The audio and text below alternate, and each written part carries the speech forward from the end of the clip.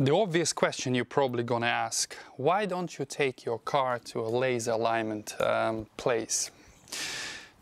Two reasons. One, it's expensive. You always have to wait for your booking. You have to take your car there.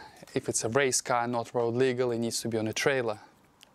And another really important bit is that this is actually more precise than the laser machine. Reason being, this, every time you set this up, and because this is a modular sort of a system, you have rails which are machined aluminum, and then you put your aluminum tubes, you will see it in a minute.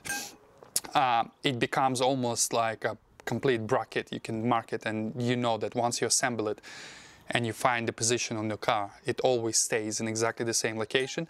With laser systems, you don't know who calibrated it next and whether the calibration is correct. If it's a little bit out of whack, you have no point of reference. You have no way to check the legibility of the test when they do the alignment. And this is a lot faster. You can literally do it within 10-15 minutes, providing everything is set up, and if you use it a few times and you know where everything goes.